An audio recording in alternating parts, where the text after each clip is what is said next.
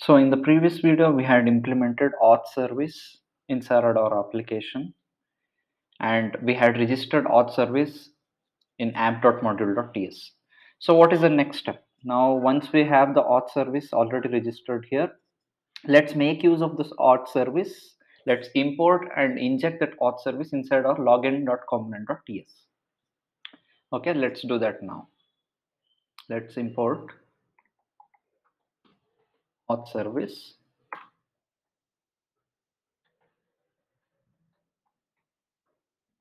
from, what's the path of it, /auth.service. Okay, now we have imported auth service here. Next, to make use of this auth service inside our login.component.ts, we have to inject that. So how we can inject that? By making use of constructor inside our login component class. So inside login component, let's use constructor and let's inject auth service. Private. This is a private local variable which we are using inside this class using the auth service. Okay, now we have injected auth service in our login component. Okay, what we should do next, we have to make use of this and pass form value properties to our service. Previously we had logged in to the console, whatever the form values displayed, that is username and password. So let's get rid of this console and let's write this dot auth service. Okay, dot login user, and we are going to pass this time the form values using these properties, that is username and password.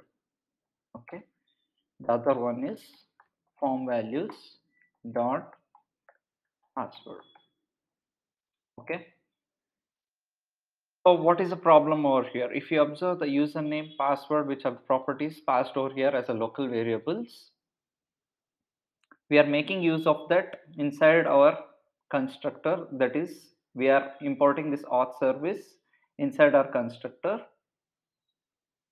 by injecting here and then making use of this auth service to log in the user using form values, that is username and password. Okay, if you observe over here, what we have done is we have provided colon over here by mistake, sorry. Okay, let's save these changes. Now what we have done is we have imported the auth service and we have injected the auth service for the constructor over here, that is for login component.ts. So now what is the next step? We have the login form values from username and password, which is coming from the form values, that is passed to this method, that is login user method. So next step what we have to do is inside our navbar component we have to import this auth service as well. Why? Because inside our navbar HTML we have to include a link where it will allow user to log in or based on that authentication, that we will see in the later part of this video. So next thing what we have to do is let's go to navbar component.ts. So here also let's import auth service and inject. Okay, let's import auth service.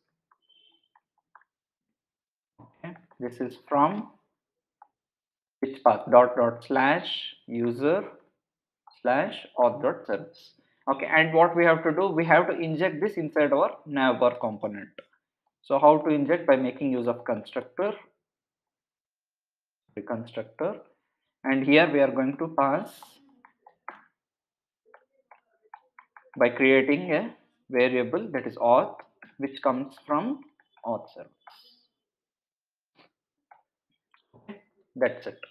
So now we have imported and injected auth service inside our navbar component as well. Next thing what we have to do is we have to make use of this auth which we have created in this, which we have injected inside this navbar component and include inside our navbar component.html. So inside our navbar component.html, what we have to do, previously we had a router link user/profile. We are by default we were displaying the user, that is welcome Harsha, directly we were displaying, we were not authenticating anything. Now what we are going to do, we will make use of this auth service and we will authenticate based on a condition. What is the condition? If the user is authenticated, it should show the message welcome username. Okay. And if the user is not authenticated, it should show login link.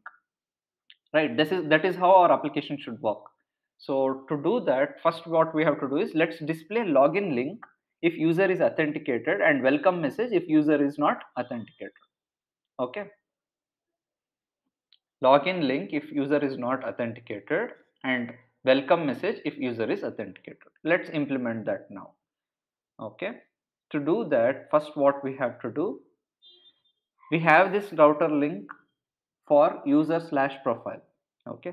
Similarly, what we have to do, let's create another link over here, that is login link, which should be displayed when user is not authenticated. Okay. Let's do that. Now let's create another link, that is login link. Okay, we have two links now, that is login link, the other one is the welcome message. Now this login link should be displayed when user is not authenticated. So how we can do that? By making use of ngIf. So let's do that using ngIf.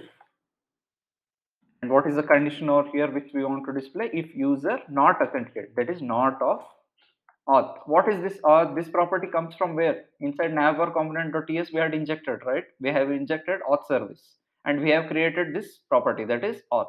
And we are making use of this auth property inside over here to see if the user is authenticated or not. Dot is authenticated method. Okay. If you remember, in our previous video, we had already implemented is authenticated method. The same method I'm going to call over here to see if user is authenticated or not. Okay.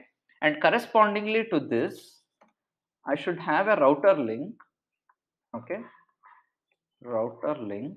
And this router link should point to, where it should point to? If you observe over here, it should point to /user/login. That is user/login. Why it is user/login? It's because if the user is not authenticated, I want to display this login link. And I should navigate to /user/login, right? If user is authenticated, then we have to log in to that user and we should display the welcome message. So similarly, like this, we have to put condition for the other link as well. Okay, so ngIf equals, if the user is authenticated, that is auth dot is authenticated. We are calling the same method, but here we are negating it. Means if the user is not authenticated, it will show the login link. If user is authenticated, it will show the message. Okay, welcome message. So the router link here in this case will be user/profile, but because it will log into this user and it should show profile of that user. Correct, right? So this is fine. Router link is fine. Now, what else we have to do? The next thing what we have to do is, sorry, by mistake. Okay, router link active equals active. This is fine. And here I have to display the name of the user by making use of auth. How we can do that? Instead of passing directly welcome Harsha, we have to pass like this. What we have to pass? Auth dot, what is the current user?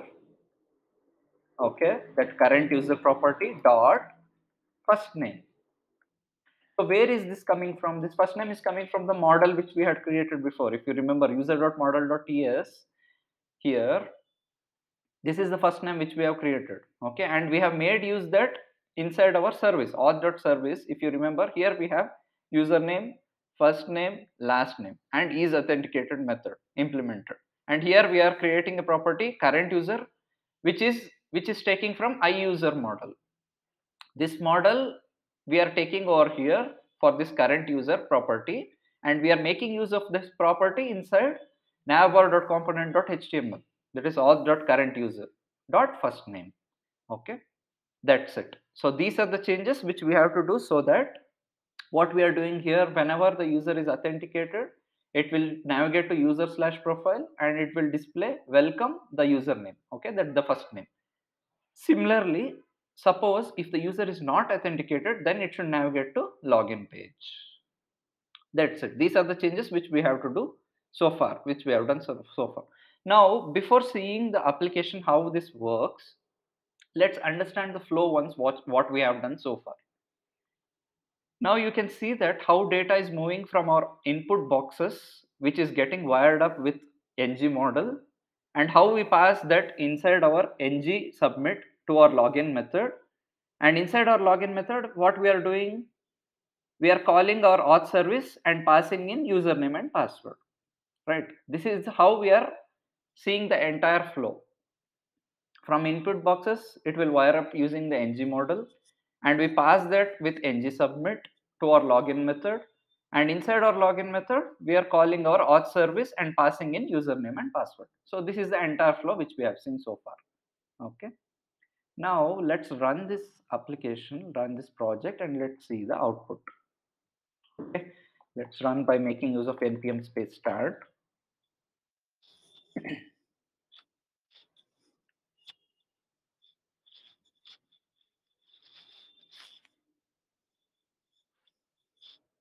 building the modules. Got compiled successfully and hosted on localhost 4200. Let's open this link now. Okay. Now if you observe, whenever I click on this login button, it is navigating to /user/login, right? Now what I'm going to do, I'm going to pass username and password. Okay, I'm passing username and password and clicking on login. When I click on this login, immediately if you observe here, the login button is getting changed to welcome prince. What is welcome prince? The welcome message is getting displayed from this method. Welcome auth.current_user.first name. What is the first name of this user? That is prince, which we have passed, right? So welcome prince is getting displayed because the user got authenticated. Auth.isAuthenticated method. This is getting called and the welcome message is getting displayed. Okay. Now the next thing what we have to do, if you observe here in this application, yes, it is right that we have authenticated the user and we are able to see the welcome message. But what about the navigation? Once we are entering the username and password and clicking on login method, this message is fine, but it should navigate to all events, right? It should not display the same page. It should not display the same login page. So that we have to implement next. Once I click on login, it should navigate to all events page and this welcome message should retain here.